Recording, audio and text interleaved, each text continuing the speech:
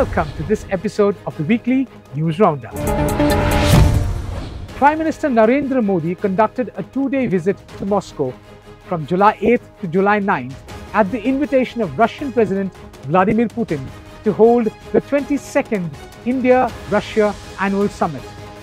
This was Modi's first visit to Russia since Moscow invaded Ukraine in February 2022. His last visit to Russia was in 2019 when he attended an economic conclave in the Far East city of Vladivostok. The annual summit between Modi and Vladimir Putin is the highest institutional dialogue mechanism in the strategic partnership between the two countries. According to an official release, Modi and Putin reviewed the entire range of multifaceted relations between the two countries and exchanged views on contemporary, regional and global issues of mutual interest during their meeting. Prime Minister Narendra Modi had a one-on-one private dinner with Russian President Vladimir Putin on July 8th. The last meeting cum private dinner PM Modi had with President Putin in the Kremlin was in 2015, and that extended into the early hours of the next morning. And this time, the Indian PM is being hosted at the private residence of the Russian president. We bring you this report. While PM Modi will be physically conferred the Order of St. Andrew the Apostle, the highest state decoration by the Russian Federation, the visit to Moscow assumes significance as India seeks to deepen as well as strengthen its energy ties with the Federation with Europe, procuring energy supplies from West Asia at higher prices due to Ukraine war. India will also be looking at various routes, including the Arctic route to evacuate energy from Russia, as well as investing more money into the energy sector of the Federation. However, the key discussions between the two leaders will be on the Ukraine war, as the long-drawn war continues to destabilize the global markets and security situation. Given that PM Modi has had first-hand views of the G7 leaders on the Ukraine war during the Italy summit last month, he will be able to impress upon President Putin the futility of carrying on a long-drawn campaign and urge him to return to the negotiating table. PM Modi is one of the few global leaders who have an excellent personal equation with the Russian leader, and both have mutual respect for each other. While PM Modi will ask President Putin to put an end to the recruitment of Indians to fight the war against Ukraine, he will also seek to deepen cooperation with Russia in the field of space and nuclear energy. Russia has also agreed to discharge and facilitate the return of all Indians fighting for the Russian army in Ukraine, a major breakthrough achieved during Prime Minister Modi's visit to Moscow, sources said. The development came after PM Modi took up the matter with Putin during the private dinner on Monday, the sources added. India, a key global economy, has close ties with both Russia and the US, and its partners and officials in Delhi are laying down questions over the timing of Mr. Modi's trip. They say the annual summit is a part of a long-standing strategic partnership, and its scheduling has nothing to do with the NATO summit. But a sour note has been struck with the US expressing concern. State Department spokesman Matthew Miller urged Mr. Modi to emphasize Ukraine's territorial integrity during his talks in Moscow. Mr. Modi told President Putin that India was ready to offer any assistance in establishing peace in Ukraine. Russian state TV quoted him saying that war was not a solution. India and Russia share close defense and strategic relations from Cold War days, and Moscow remains a key supplier of weapons. India, which maintains one of the largest militaries in the world, has long-standing border disputes with its neighbors Pakistan and China. India is aware that it needs both the United States and Russia to counter its rival China. Hence, it feels the need to strike a balance, not to offend either of the two. From Russia, we move to the United Kingdom, where Sir Keir Starmer has become the UK Prime Minister after the Labour Party's landslide victory in the UK polls. Labour's resounding election victory ended 14 years of Conservative government. Prime Minister Keir Starmer took office in Britain on Friday and promised a national renewal after his centre-left Labour Party won a landslide election victory that decisively swept the Conservatives out of power, but pointed to a dissatisfied and fragmented nation. while Labour's more than 410 seats in Parliament ensured the party a robust majority. The breakdown of votes and the lowest turnout in years indicated the challenges ahead for Mr. Starmer. We bring you this report. Labour has won the UK general election in a landslide. The new Prime Minister Keir Starmer pledged to steer the country towards calmer waters in his first address to the nation. Starmer is starting to form his cabinet. The Conservative Party lost more than 250 seats, its worst ever defeat, and now faces life in opposition. The outgoing Prime Minister Rishi Sunak pledged to resign as party leader. Several cabinet ministers lost their seats, as did former PM Liz Truss. Nigel Farage's populist Reform UK party won its first seats and came second in many more, splitting the right-wing vote and contributing to the Conservatives' losses. The Liberal Democrats will be the third biggest party in Parliament after its best result in years. The Greens made gains while the Scottish National Party suffered a collapse, losing nearly 40 seats, most of them to Labour. Britain's new Prime Minister Keir Starmer has started to name his cabinet, including appointing Rachel Reeves as the country's first ever female Chancellor of the Exchequer or Finance Minister. Earlier, the Labour leader made his first speech as Prime Minister, promising to steer the UK towards calmer waters during his time in office. The centre-left Labour won the election by a landslide, securing the biggest majority in its history. Party leader Keir Starmer celebrated the victory in front of supporters in London. He said, "Change begins now. It feels good, I have to be honest." Rishi Sunak formally tendered his resignation to King Charles before Starmer had his audience with the monarch, who asked him to form a government. Starmer then travelled to Downing Street to address the nation before he and his wife Victoria entered number 10 for the first time. In his first speech as Prime Minister, Starmer pledged to steer the UK towards calmer waters after 14 often turbulent years of Conservative rule. He said, "You have given us a clear mandate, and we will use it to deliver change, to restore service and respect to politics, end the era of noisy performance, tread more lightly on your lives, and unite our country." Starmer has announced a number of cabinet appointments, with Angela Rayner named Deputy Prime Minister as well as Secretary of State for Levelling Up, Housing and Communities. The outgoing Prime Minister Rishi Sunak said that he will leave his post as leader of the Conservative Party in an address to the British public outside Downing Street. "I have heard your anger, your disappointment, and I take responsibility for this loss," Sunak said after delivering the party's worst ever defeat. Rachel Reeves has been appointed by Keir Starmer as the UK's new Chancellor of the Exchequer or Finance Minister, becoming the first woman to hold the role. The daughter of teachers, Reeves studied politics, philosophy and economics at Oxford University before taking a graduate job at the Bank of England, initially tasked with analysing how Japan attempted to emerge from its period of stagnation in 1990s. Britain's economy today faces a similar challenge. Since the financial crisis of 2008, Britain's economic growth has mostly flatlined. Reeves said the years of political instability that followed was a product of the economic harm wrought by austerity. She called the failure to invest when the government could borrow cheaply an act of historic negligence. What is clear is that Labour is not promising overnight fixes to Britain's malaise.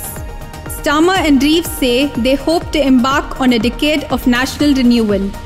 Reeves said in a post on X, "I know what responsibility it brings, and I am ready to deliver the change our economy needs to make working people in all parts of the country better off." British Prime Minister Keir Starmer has appointed Angela Rayner as Deputy Prime Minister. His office announced in a post on X on Friday. Rayner will also serve as Secretary of State for Levelling Up, Housing and Communities. Several senior Labour MPs have been seen entering Downing Street, where Starmer will name his cabinet. We move to the Vatican, where latest news says that Archbishop Carlo Maria Vigano, the former Apostolic Nuncio to the United States of America, has incurred the penalty of excommunication for having abandoned communion with the Bishop of Rome and the Catholic Church.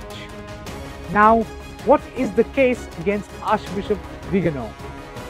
Archbishop Carlo Maria Vigano served as the Apostolic Nuncio to the United States from 2011 to 2016. He has been an outspoken critic of Pope Francis and of the Second Vatican Council. The Vatican Doctrinal Office has declared the excommunication of the former nuncio to the United States, Archbishop Carlo Maria Vigano. The office has also found him guilty of schism because of his public statements saying he does not recognize the authority of the Pope or the Second Vatican Council. At the end of June, Vigano expressed his opinion on the process that he was being subjected to by the Dicastery for the Doctrine of the Faith. I do not recognize the authority of either the court that claims to judge me, its prefect, or those who appointed him. In 2018, Archbishop Vigano released an 11-page letter accusing Pope Francis of covering up the alleged sexual abuse done by American Cardinal McCarrick. Vigano has since continued to reject the authority of the Pope and the Second Vatican Council. We move now to the war in Ukraine, and at latest news coming in, Ukraine's largest children's hospital was hit by a Russian missile, injuring many. The children's hospital in Kiev has been hit after Russia launched a wave of missile strikes against cities across Ukraine. 2 people died when the Omadit Children's Hospital, Ukraine's biggest pediatrics facility, sustained major damage during the blast. A day of mourning has been observed in Ukraine after one of the worst waves of Russian missile strikes in months. At least 41 people killed and 166 injured. The main children's hospital in the capital Kiev was among buildings hit in cities across the country on Monday. 2 people died when a missile flattened part of the Okhmadit Children's Hospital, Ukraine's biggest pediatrics facility, and a search for survivors beneath the rubble continued into the early hours of Tuesday. On Monday, Russia denied targeting the Kiev hospital, saying it had been hit by fragments of a Ukrainian air defense missile, while Ukraine said it had found remnants of a Russian cruise missile. 36 people were killed and 140 people were injured in the strikes, President Volodymyr Zelensky's chief of staff, Andriy Yermak, said. Russia denied targeting the hospital, saying it had been hit by fragments of a Ukrainian air defense missile, while Ukraine said it had found remnants of a Russian cruise missile. Vitaly Klitschko, Kiev's mayor, said the 2 who died at the hospital were adults, one of whom was a doctor. He added that rescuers feared more people were trapped under the rubble. Right now, the whole world see how Russian missiles and kamikaze drones killed Ukrainian citizens, our peaceful city. Please don't listen Russian propaganda. They always find excuses. They always try an explanation. It's not a war. It's special operation. They destroyed the critical infrastructure of our hometown and explain they try to hit the military objects. It's not true. It's 3 years long. The Russians destroyed Ukraine. Putin need Ukraine as property. Us Ukrainian, he don't need. And that's why I call that genocide of Ukraine population. Omadit is a major hospital which carries out cancer treatment and organ transplants. Hospital officials told Ukrainian TV that about 20 children were being treated in the ward which was hit. Mayor Klitschko accused Russia of attempting the genocide of the population in Ukraine. The mayor added that a separate maternity hospital in Kiev's Dniprovsky district has been partially destroyed by falling debris, killing 7 people. Mr. Zelensky wrote on social media that more than 40 missiles of different types had hit buildings and infrastructure in cities including Kiev, Dnipro, Kryvyi, Sloviansk and Kramatorsk. Це просто жах. Я не знаю, це прильот. ці уламки. World leaders allied to Ukraine have condemned the attack, including the new British Prime Minister Sir Keir Starmer. He said attacking innocent children was the most depraved of actions and promised continued support for Kiev after the change of government in the UK. Calling the strikes a horrific reminder of Russia's brutality, US President Joe Biden said additional support for Ukraine's air defense systems would soon be announced. Mr. Zelensky said that Russia had launched more than 40 missiles on Monday, damaging almost 100 buildings. Pictures from the scene of the blast at Kiev Hospital, which specializes in cancer treatment and organ transplants, showed children hooked up to IV drips sitting outside the damaged facility, awaiting evacuation. Rescue workers and medics dug through the rubble to look for survivors, though it was unclear how many were still trapped. Russia habitually denies targeting civilian infrastructure. It claimed the hospital was hit by a Ukrainian air defense missile. The statements by the regime in Kiev about Russia's allegedly deliberate missile strike on civilian sites are absolutely unreal, the Russian Ministry of Defense said in a statement. But military analysts are adamant that the attack on Omadet was deliberate. They say Russia used the whole spectre of missiles backed by Iranian-made Shahed drones and struck during daytimes to exert moral and psychological pressure. A senior Ukrainian military official said they struck Omadet to hit a nerve so that the Ukrainians, Kievians, get emotional and pressure their leaders to agree with the Kremlin proposed plan that would force Ukraine to recognize Moscow-occupied parts of Ukraine and Crimea as parts of Russia. Responding to the devastating hospital attack on Monday, Ukrainian President Volodymyr Zelensky wrote on X, "There are people under the rubble, and the exact number of casualties is still unknown. Right now, everyone is helping to clear the rubble, doctors and ordinary people. Russia cannot claim ignorance of where its missiles are flying and must be held fully accountable for all its crimes. It is very important that the world does not remain silent about this now, and that everyone sees what Russia is and what it is doing." Україна зараз ініціює скликання надзвичайного засідання Ради безпеки ООН у зв'язку з російським ударом по цивільній інфраструктурі, включно з дитячою лікарнею. Безперечно, ми все, що зруйнували ці терористи, ми відновимо і, безперечно, ми відповімо цим нелюдам з Росії, нелюдям з Росії.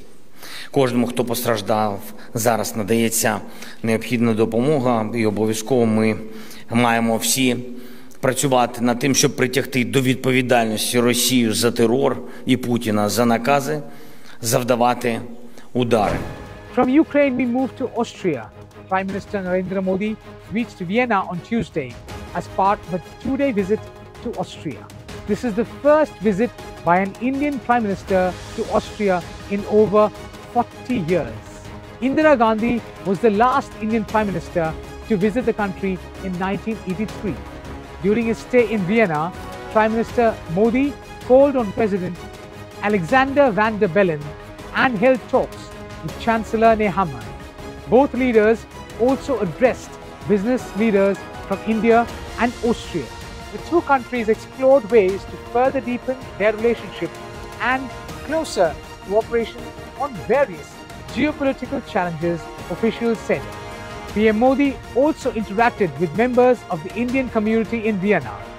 Last week, Foreign Secretary Vijay Quatra called Austria an important Central European country which offers excellent opportunities for bilateral cooperation in infrastructure, renewable energy, high technology areas, startup sectors, media and entertainment. We bring you this report. PM Modi will call on the President of the Republic of Austria, Alexander Van der Bellen, and hold talks with Chancellor of Austria, Karl Nehammer. The Prime Minister and Chancellor will also address business leaders from India and Austria. Earlier, Prime Minister Modi said that the shared values of democracy, freedom and the rule of law form the bedrock upon which the two countries will build an ever closer partnership. PM Narendra Modi arrived at the Hotel Ritz-Carlton in Vienna and was welcomed by members of the Indian community. In a video shared by the news agency PTI, PM Modi was observed standing as a group of artists in Vienna sang Vande Mataram, accompanied by violinists and guided by the concert master.